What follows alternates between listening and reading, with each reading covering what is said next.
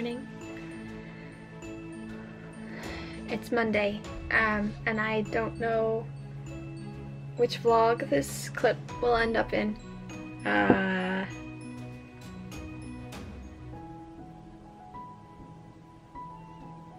You know what I do? I do know. Okay. So I wanted to do something this week, early this week. Fuck me.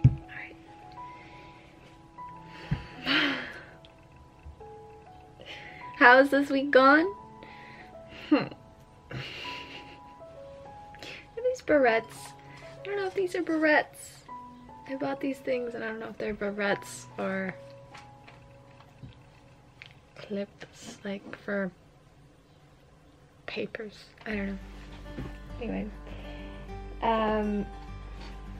I am exhausted, and you know why?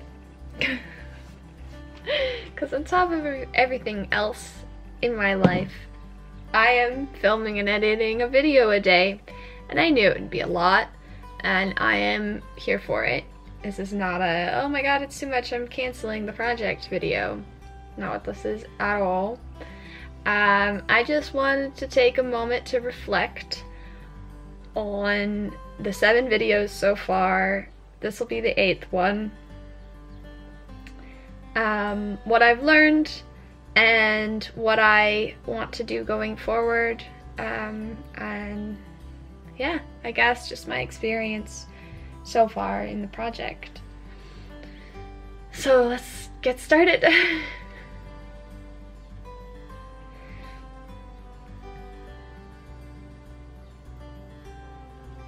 I think I'm gonna use the time-lapse footage that I filmed on Saturday or Sunday. Must have been Saturday. I think I'm gonna use the time-lapse footage that I filmed on Saturday to be the backdrop to my remarks, because I need a little moment to gather my thoughts. So I'm gonna do my morning pages. The next thing you will see is a tree.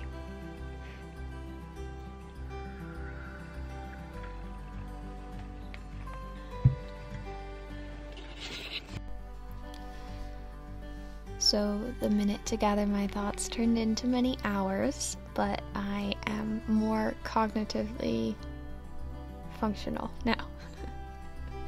I'll keep this brief. There's a few things that I realized / learned this week while making videos, and I'd say first and foremost, I will not underestimate the time it requires to film and edit a video dedicated to a certain subject. And while this is not super surprising to me, I am enjoying my increased level of appreciation and gratitude and respect towards YouTubers who do this all the time and release 20-minute videos with graphics and text and animation on sometimes a weekly basis. It's nuts, it's fun, but if I want to do it, I need to give it space. That sort of relates to the second thing that I'm learning, which is about how I manage my time when I'm busy.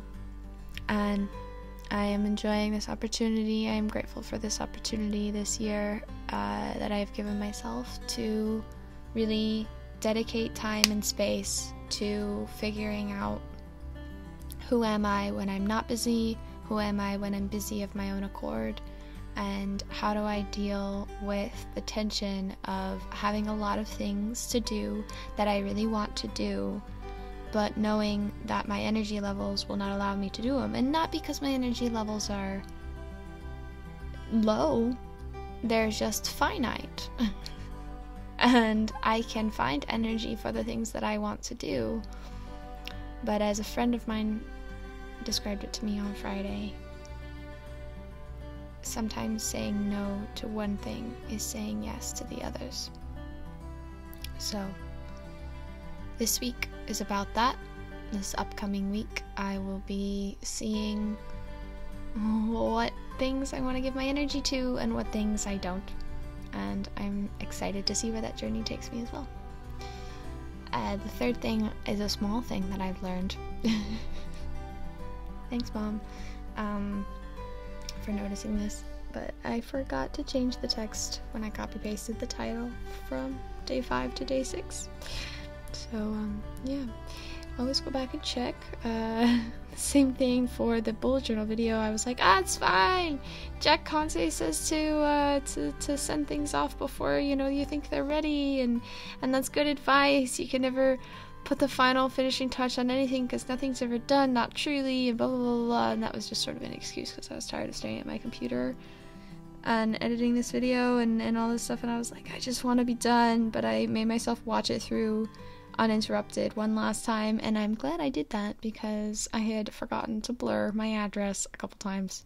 So yeah, sometimes that last pass is important.